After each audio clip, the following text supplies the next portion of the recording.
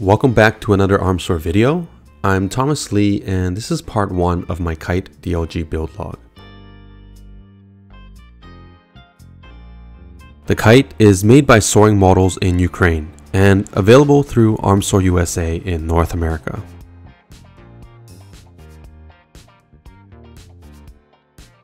So first, let's take a look at what comes in the kit. There's the 2 wing panels. This is the horizontal stabilizer and the fin. This is the fuselage with a nose cone. Now, when you first get the model, it might be hard to get the nose cone off. It does loosen a little bit after a while though.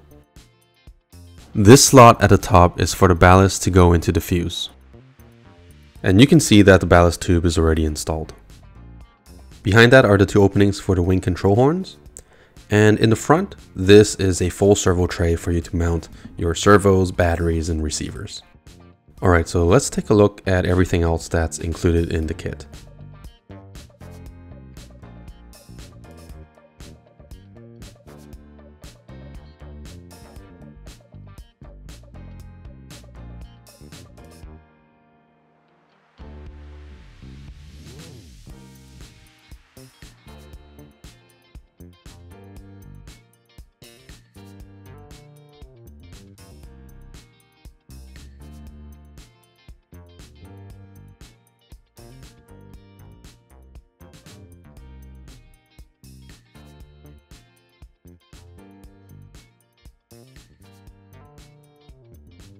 Now let's take a look at the tools I'm using for this build.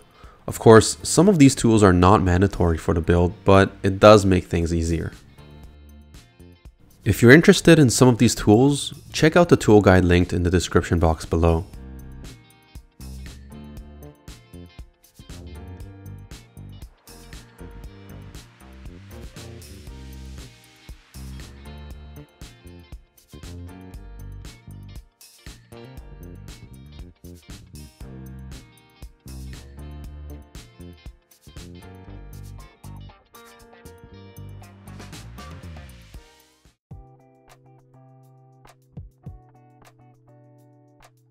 I started my build by roughing up the control horns. Then I sprayed it with rubbing alcohol and wiped everything clean. I put a piece of masking tape on the rudder. Then I used a ruler to find the center of the span. Next, I marked a line 90 degrees to the hinge. This is where the rudder horn is going to go. Obviously I messed up, so I need to draw that line again. Okay, that's better now. I then put the rudder horn up to the line so I can mark how long the cut will need to be. The front of the horn is right up against the hinge line.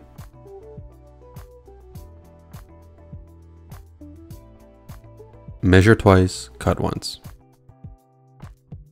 Using a fresh blade, I cut the top skin. Be careful, don't go too deep, otherwise you might cut through the foam and the bottom skin as well. I then take off the masking tape to expose the carbon. Using a small fine file, I widen the slot for the control horn. And when that's done, let's do a test fit. If it's too tight, file it a bit more, but this one was perfect. I remove the control horn, spray it with rubbing alcohol, and wipe it clean. This ensures a good bond. I place it back onto the rudder and spend some time to make sure that it's perfectly aligned.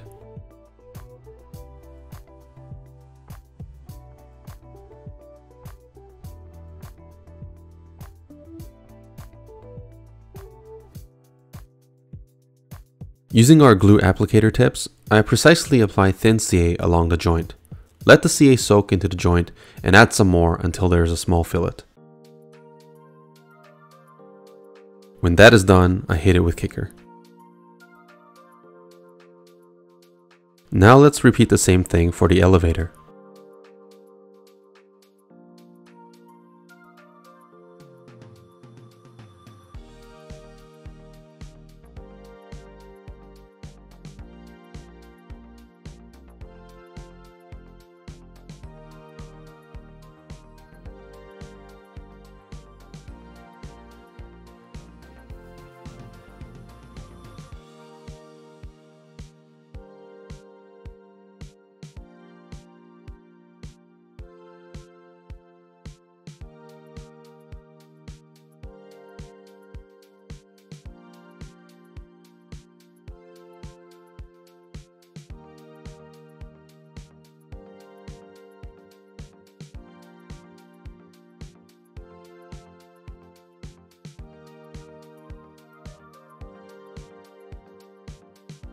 Now that the control horns for both tails are installed, let's do the springs.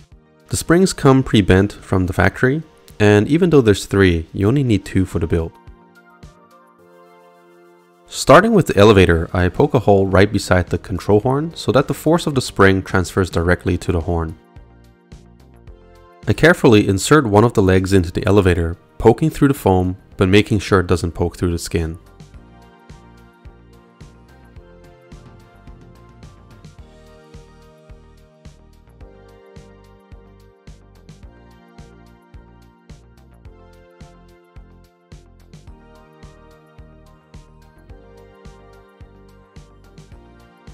Next, using the wire as a guide, I poke another hole for the other leg of the spring.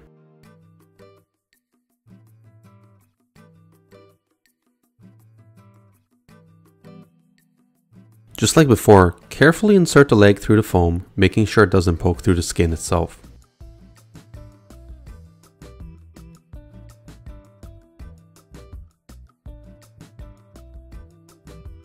I spent a little time to double check and make sure that the skin is still intact and I didn't break through anything.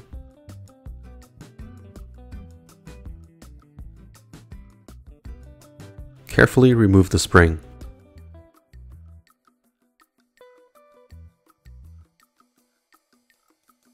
I dip the 2 legs into white Gorilla Glue. As this glue cures, it expands and fills any potential voids so the force from the spring is better distributed and the legs won't poke through the skin over time. Next, carefully insert the spring back into the tail.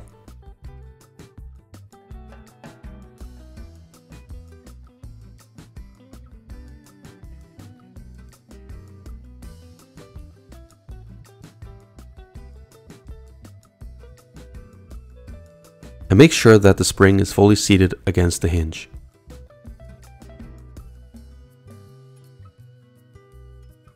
Finally, I clean up the excess glue with a Q-tip.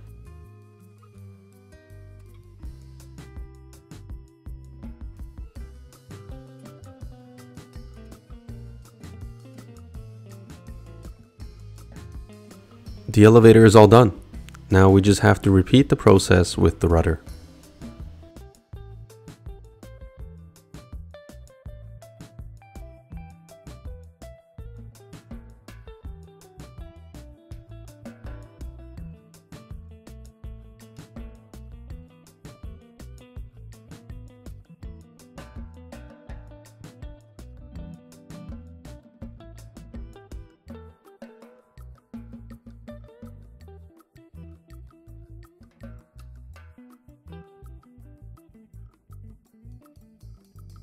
The tails are done, set them aside for the glue to cure. Next, let's tackle the wing control horn installation. We need to remove some foam from the aileron, so I use the control horn to mark how much foam to remove. I start to remove some foam with a knife, careful not to poke through the wing skin by accident.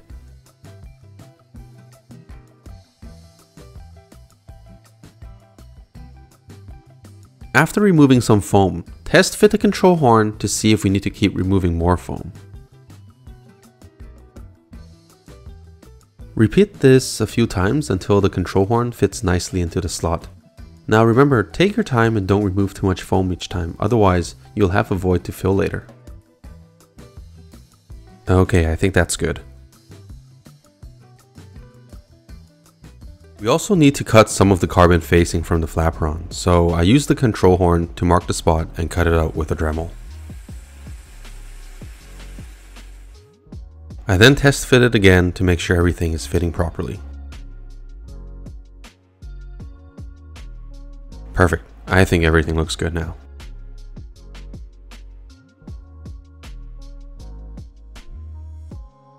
This cutout for the control horn is already cut at the factory, but the foam inside still needs to be removed. So I do that with a Dremel and clean everything back up. It turns out there's one more 5mm cut on the front facing so that the control horn can tuck in there when the flaperon is deflected upwards. Okay, we're good now. Everything fits properly and movement is good both up and down. Alright. So the left wing panel is all done now. Let's repeat on the right wing panel and get that ready for the control horns to be glued in as well. Based on the experience from the first side, I changed up the order of operation on the second panel to make things go smoother.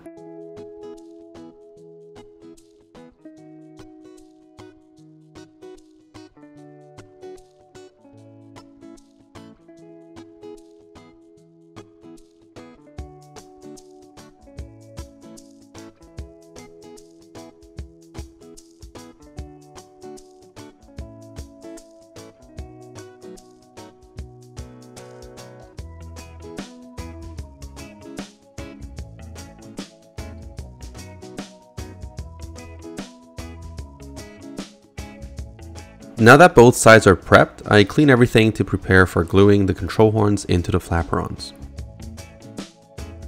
Take one of the access rods and put it through the hole on a control horn closer to the bend. Slip the horn back into the flaperon and align it so the rod goes into the groove in the center. After installation, the rod helps take a lot of the forces usually put on the hinge to increase hinge durability and prevent flutter. I repeat it on the other side to make sure they're both aligned properly before we start to glue things in.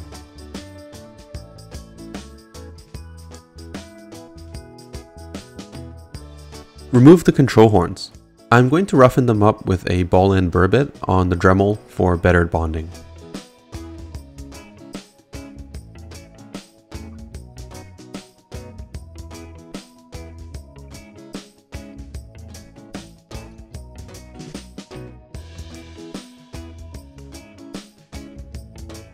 Make sure all surfaces that will be glued are properly roughened so that the bond is going to be as strong as possible. As usual, spray it with rubbing alcohol and get everything cleaned up properly.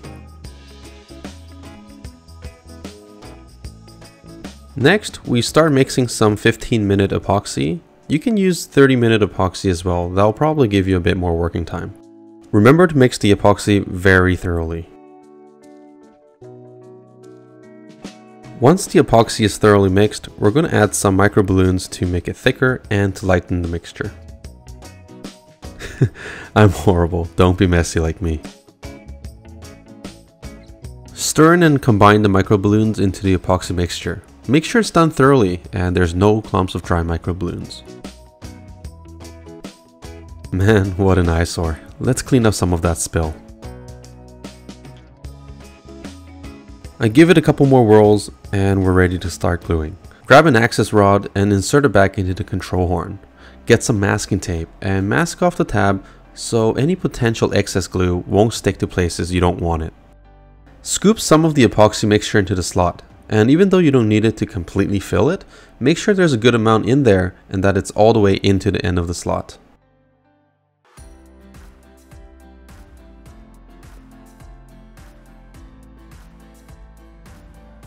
Add some epoxy to the control horn as well. You're going to want to make sure all the contact surfaces have a film of epoxy.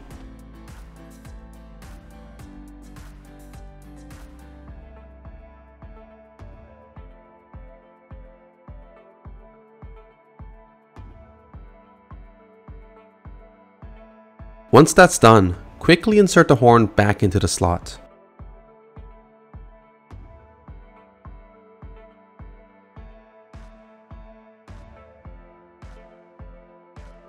Ensure the rod is lined up inside the groove and hit it with a few drops of thin CA. The CA is the first step in gluing the rod to the wing. Hold the rod down and move the flaperon slightly to make sure the rod is completely aligned as the glue cures. After the CA cures, I'm going to use a Q-tip to go into the hinge and wipe off any of the excess epoxy that might still be in there. And there's a bit of a void, so I'm going to fill that up with a bit more epoxy. I cut a piece of Kapton tape and tape it against the epoxy so it doesn't move as it cures. The great thing with Kapton is, it's not going to leave any residue. Make sure the outboard surface of the horn is 11.8 millimeters from the root. Set it aside to cure and we'll repeat the process on the other wing half.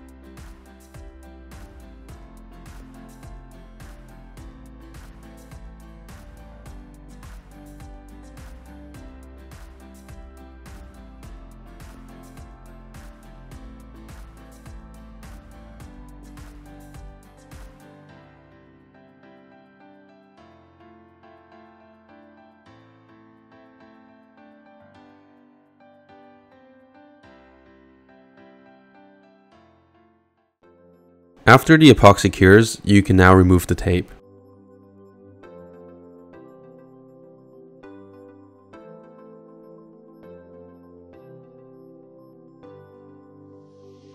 Take the carbon fabric and cut out 4 1cm strips. I found it easier by not using a ruler.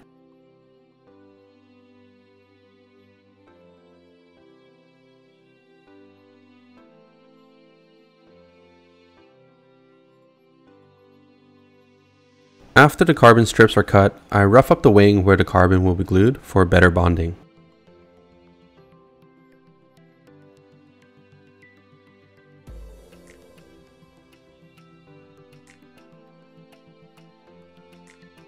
Yep, you guessed it. Spray with alcohol and wipe everything clean. Carefully double up 2 pieces of carbon. Lay it over the rod and carefully hold it in place with your finger. Then apply thin CA with the needle while pushing it up against the edge that's formed between the wing surface and the rod. This makes sure that there's no air bubbles and voids between the carbon fabric, rod, and wing surface. Ensure that the entire piece of carbon is wetted out and there's no dry spots.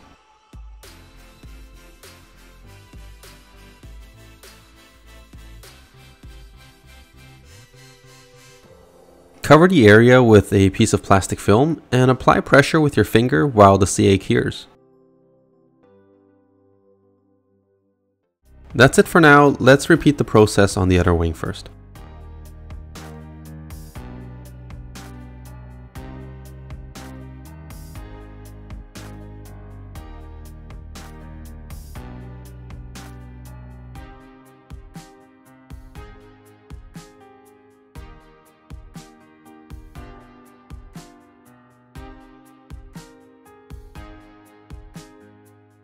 As the CA finishes curing, I switch back to the first panel to begin the final step. First, cut off the excess carbon. I found it easier to do with a pair of scissors. Then, file the end flush against the wing root. Lastly, I lightly smooth out the surface. And when that's done, spray with rubbing alcohol and wipe everything clean.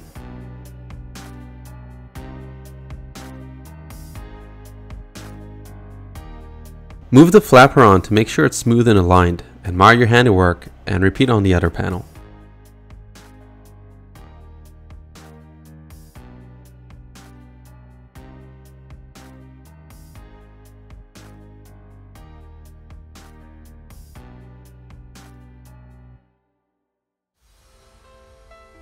You probably noticed a small smudge of epoxy that got on the surface of the flaperon and cured.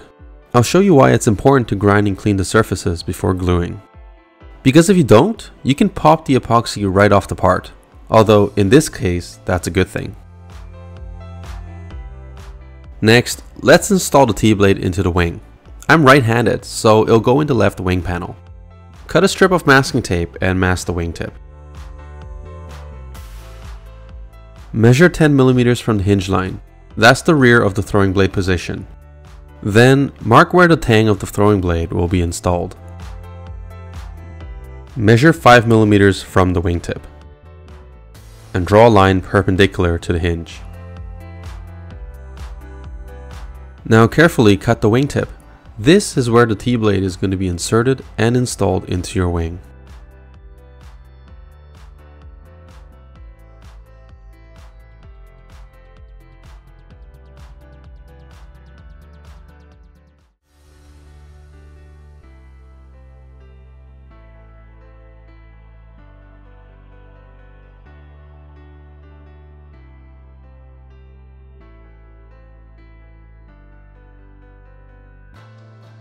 Cut a thin strip of masking tape.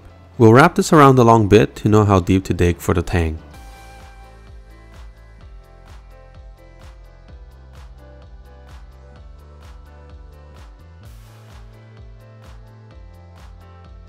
Turn the bit as you insert it into the wingtip so you excavate the foam and not compress it. Make sure you follow the outline of the tang so you don't take out too much foam and create voids. In this step, we're only drilling to outline the 2 sides of the tang position. We're finished one side, so let's do the other.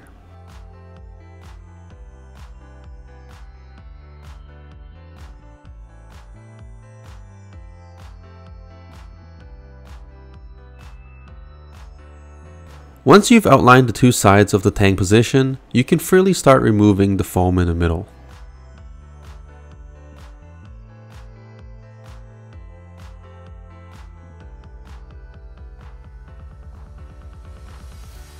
Test fit the blade to make sure it's fitting properly. In this case, it's a little tight, so we're going to have to expand the hole a little bit.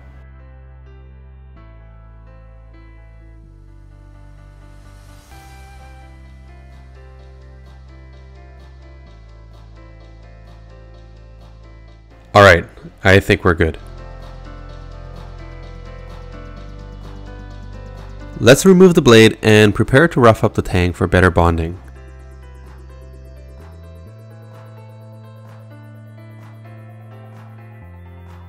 Using a diamond burr bit, I'm cutting a few notches in the tang for the epoxy to have a better grip.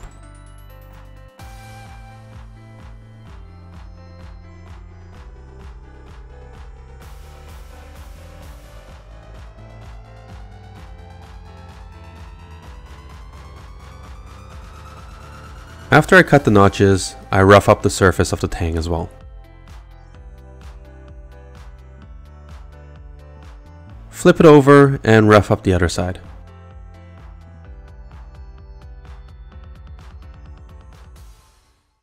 Spray it with rubbing alcohol and give it a good wipe.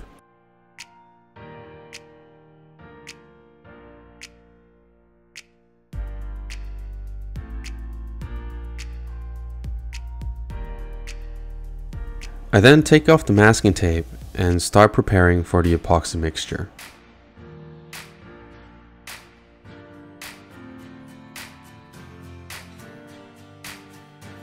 As usual when mixing epoxy, make sure you spend some time in fully mixing it together very thoroughly. This time, instead of mixing microballoons to lighten and thicken the mixture, I'm using aerosol. Aerosol doesn't lighten it, but I felt the fitment was very tight, so it likely won't use much epoxy to begin with. So I'm using aerosol for some added strength instead. Aerosol is harder to combine into epoxy, so take your time to make sure it's combined well. On the bottom of the wing, I poke a small hole near the end of the foam void. I apply a generous coat of epoxy mixture onto the blade tang. Then I scoop the mixture into the opening, and the little hole we poked earlier, that allows air to escape as the epoxy mixture flows in.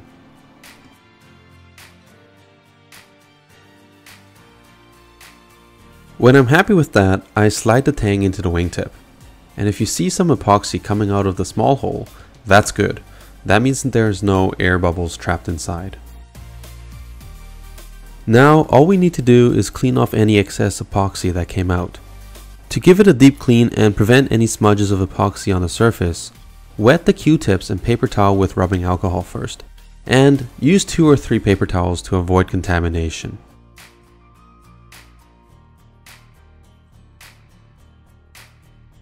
I cut 2 strips of Kapton tape and tape over the joints.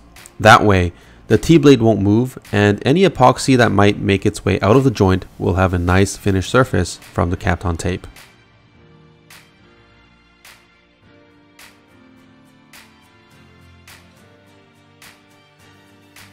That's it for part 1. Hit subscribe so you don't miss part 2.